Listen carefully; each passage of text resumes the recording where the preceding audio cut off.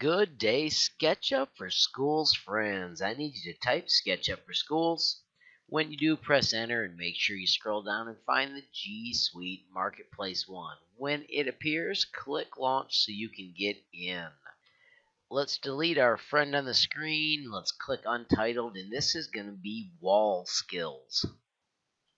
I'm going to try and make this super fast, but I'm also going to teach you some amazing things that you can use in many other projects.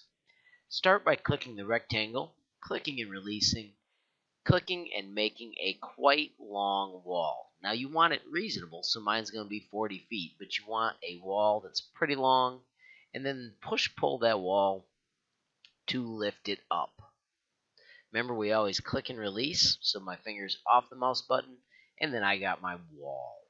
We are going to add at least 4 windows to our wall, and when you click and let go, note you can make cool golden sections, you can make squares, but what we need to do is just make walls where we're going to fit at least 3 or 4 of these. So pick a size that's cool to you, and then continue. So there's my golden section. When you're done with that, click the Select tool, double click so that you've got the middle with the dots and the blue selected, and choose the move, and then this is super huge. Click on the end point, and then notice down on the bottom, so it's moving, but down on the bottom you can hit Control to copy. We want to copy this, and we want to set it out here to the left. So just get rid of it for a minute.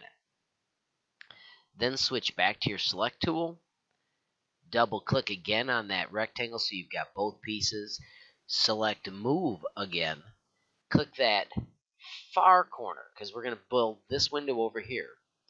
Click this. Notice it's not in copy mode until you press the Control key. So now you're in copy mode. I'm just moving across and notice it stays on the green axis. And then this is where it's crazy. I'm going to click. I'm going to press the divided by key on the keyboard, and I'm going to put the number 3.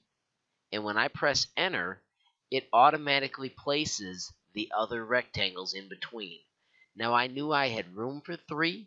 If you don't have room for 3, you can do Control Z. You can push-pull your wall out further so that you have all those. It may take you more than one attempt to make that happen, but just try and try again. I will show you the process real quick, and I'll even do it with a circle. I'm just going to go below these. I'm going to draw a circle. I'm going to switch to my Select tool. I'm going to double click so I've got the outside lines and the middle. I'm going to hit Move and Move. This is kind of interesting. I'm going to hover on the edge and then snap to the middle. It's not in copy mode until I tap Control. I'm going to move straight across. I click where I want to put the other. I hit divided by. This time I'm going to hit 5, and when I press enter, it divides my circles 5 across. That's just an extra attempt to show you. You don't need to do that. When you do have your rectangles evenly divided, I want you to click push-pull, click on the center of the first rectangle, and remember, all we do is take the red point. See how I'm moving all crazy wackadoodle because I clicked and let go, and I'm just touching the end point. I do that same thing again for the other side, and this time I'm going to orbit a little bit so I can see from above, and that way it's easier when I'm in push-pull mode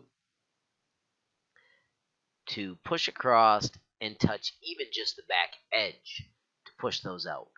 I think it's easier to go to the endpoints and snap them like that.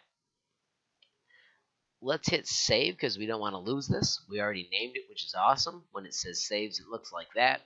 Let's take our Select tool and let's grab our little window. I didn't tell you that this was going to be the window, but I'm telling you now. Right click on it and make it a component, and we're going to call it Win, and we're not going to glue it anywhere.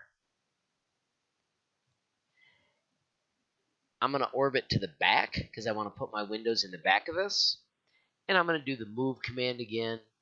I'm going to grab a smart location. I'm going to grab this corner because it's going to connect to that corner. So I just grab and snap. While it's still in Move, I'm going to click it again from that same corner. This time I'm going to tap Control, and I'm going to move to the next spot. I'm going to click it again, Tap Control and move it to the next spot. And I'm going to click it one more time. Note you have to click the corner and then move to place it. I'm going to orbit so I can see the other side, and then let me show you why components are amazing. I'm going to click the select tool, and I'm going to double click to go in the first component. Notice your screen changes color as you enter component mode. I'm going to quickly find the offset tool, and I'm going to give my little window, I'm clicking on the middle of my window, a offset. This is going to be the frame for the window. So I click and release, and I make it to a size that I think is pretty nifty for my window. I'm going to switch to push-pull, and I am going to push-pull the outside of my window. So that's my frame. I'm going to just pull it a little ways, and then I'm going to pull the middle a little less. So I want my frame to be bigger than my window. I'm going to switch to the groovy browse tool and find glass. And this is what's amazing. See how I do it on this one, but these components are happening as well? That's my favorite part of using components. I'm going to paint the inside of my window. Notice I can see through it because I used glass. And then I'm going to go down and find some wood. And I'm going to pick a cool wood color to put around the outside of my window. You can paint the little insides just to make it a little bit more perfect.